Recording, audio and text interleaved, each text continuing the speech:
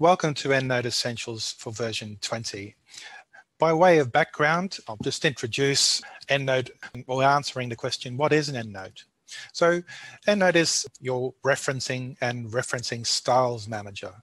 It doesn't do everything automatically for you. You still need to be able to know how to reference in the style that you're asked to use, that you need to use for whatever project you're on. But what it does do is it gives you a workflow manager for everything to do with referencing, all the steps or all the aspects of referencing that you might want to use references for.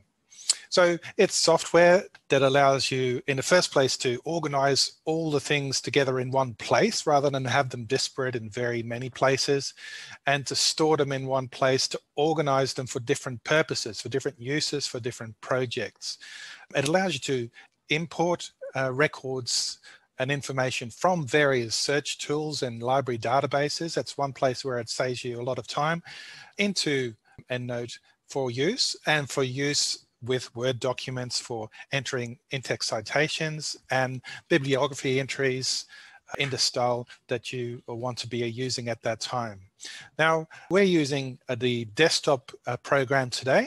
There's also an online version. We won't be covering that today. That's for another session. And for the desktop program that we're using today, the way it works is that it creates files with records, little databases, and applications on those databases called EndNote libraries. And in it, you can store all the information for the references, but you can also store files with those references, associate PDFs and store PDFs with those references. So as you go along in your research pathway, you'll be able to build up your own personal database of academic and professional literature. This is what we're covering today. So we're using the exercises and activities as the resource for working from. It has steps that I'll be demonstrating at the start, as well as exercises that you'll be asked to do after that, as well as extra activities to do later on to build on what you've learned today. So I'll start with an introductory demonstration just to show you what the interface looks like, what the basic functionalities are, where they are, just to get you used to it, to familiarize you to the interface, but also to give you an idea of what you're going to be aiming for yourself in the exercises that we're going to ask you to do next and after that. So in part B, it'll be your turn to create your own library, your own little database, and then firstly to create references manually, and then to export references from a database, an example search tool, into your library. We'll also have a look in one of the exercises you'll be doing to see how successful extracting full text files will be into your EndNote library. We'll have a look at grouping references for particular purposes, and we'll have a look at how the PDF viewer works with EndNote.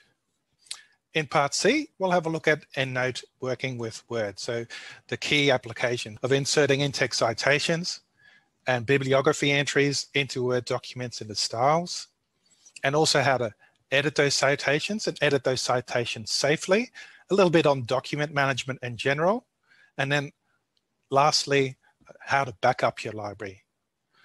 So that's what we'll be doing today. And I'll get started straight away with part A, the introductory demo. When you've got EndNote installed on your machine, wherever you are, you can go to the Start menu button to find under the programs, the EndNote program, and click on it to open it.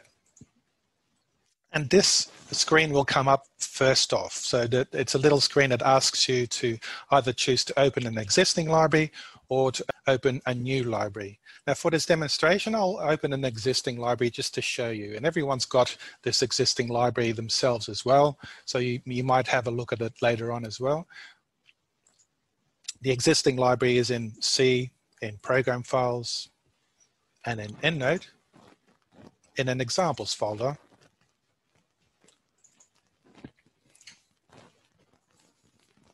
And this is what the example library looks like. So it's an already populated, already created, already organized library and I'll just show you or tell you what the divisions are there. At the top, you've got the command bar, the top left, with various functionalities underneath those menus.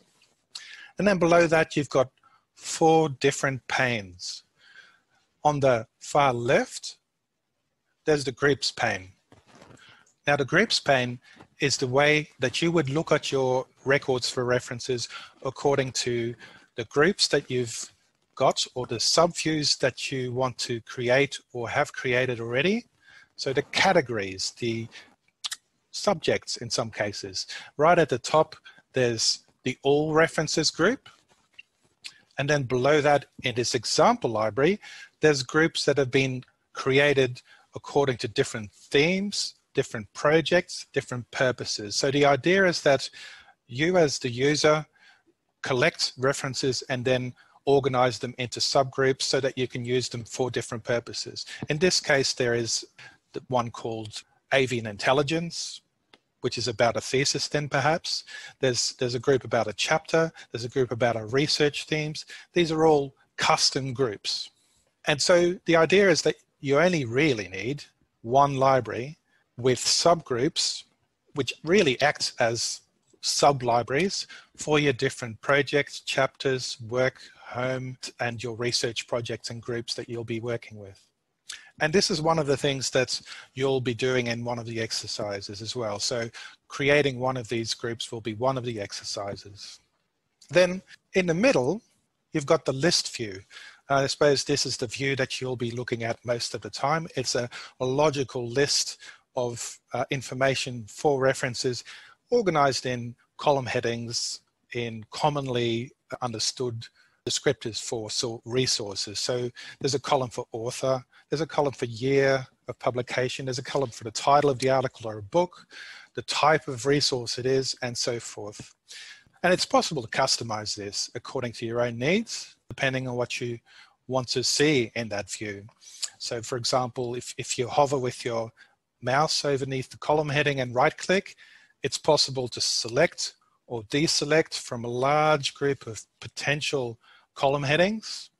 You could put one in for rating if you thought that it was important for you to rate your own resources, or you could take that out again. As well as this list view itself, there's the icons at the top right above the list view I want to draw your attention to now. There's these ones over here, because this is where you'll be clicking in a while too when you do your exercises. The first one here, for example, add a new reference is one thing that you'll be doing in one of the exercises. And the other one here, search the web for full text, is another icon that you'll be using for one of the exercises. Then to the right, there's the individual view pane. Something becomes visible there when you select it from the list view. So for example, if I click on one of the items in the list view, say Arnott, information about that becomes visible in the individual view pane. At the top half, there is a summary view, which includes things like the title, the authors, and if it's there, an abstract. And below, there's a summary preview. The summary preview shows you the information from the record as it would be displayed in your Word document. So as a reference in your Word document, it gives you a preview to check whether everything's okay. It gives you that preview in the style that you have selected at that particular time. So just above that preview, there's a small drop-down window, which if you click on it, gives you, first of all, a preview of the most used referencing styles at QUT, so APA and Vancouver, IEEE and AGLC. And it's possible to change that preview based on that. But of course, you may be in a situation where you don't just want to use those styles. You may be working with someone else from another university, or you may be wanting to publish an article in a particular journal. And so EndNote comes with a lot of different styles beyond just these basic 4. And to be able to activate or find that, you would select another style from that drop-down menu. And that then brings up a larger list of potential styles that you can pick from. So for example, you might be working with someone from UQ on a humanities one and you're using the MLA style. You could search for it and double click to select it. And from that moment on, it will become visible and available in your preview section to select from. So that's the preview. As I was saying before, you want to have that preview to be able to check whether the reference that you've got is going to reflect correctly in your Word document. Because it is the case that the quality of the reference depends on how you type in the data or what data is exported from different search tools and databases. It's not always comprehensive, it's not always correct, the formatting is sometimes off. So you need to check against your knowledge of the style, and this is where you still need to know how to reference. And if there is any errors in that preview, you would need to correct it. The place to correct it would be in the edit window in this individual view. So there's the preview here, and then right at the top on the left, next to summary, there's the edit function there.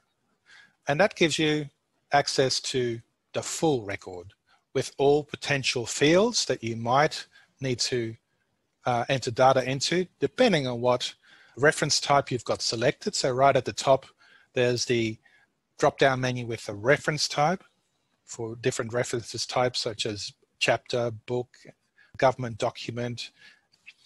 And below that, the fields to populate data into or to correct data. So sometimes you might have to take some details out, sometimes you might need to put some details in, and sometimes you might need to change some of the formatting. And when you do have it finished and edited, you can click on Save and Exit. One more thing before we go to the next pane is in the summary pane, you've also got, besides the title and abstract, two tabs at the top. One of them is Attach File, and this is how you would manually attach an extra file such as a PDF for the article. And the other one is the file itself, if it happens to be already attached. That's actually displaying as a drop-down menu, and the drop-down menu allows you to either open it in the native PDF viewer of EndNote, or it allows you to open it in the default PDF viewer that you have on the computer at that time. So it's up to you which ones to pick. There'll be an exercise for this later on for you as well, where you'll be asked to open a PDF for a PDF that you've downloaded. So that's the three main panes. Then there's also the search pane right at the top of the list view here. It's possible to use the simple view or the advanced view, and you can make your searches as complex or as simple as you like. It's like an advanced database search, and it's possible to search in any of the fields that are available in any of the records. It's possible to search in the PDFs as well, and also in any notes that you may have attached in the PDFs when you've edited the PDF. So there's quite a lot of complexity there. I'll just show you by way of example what it will work like. So say, for example, using the word evolutionary, searched in title, searched in all references rather than in the subgroup perhaps, would bring one result. So that's the demonstration. So next, it's your turn.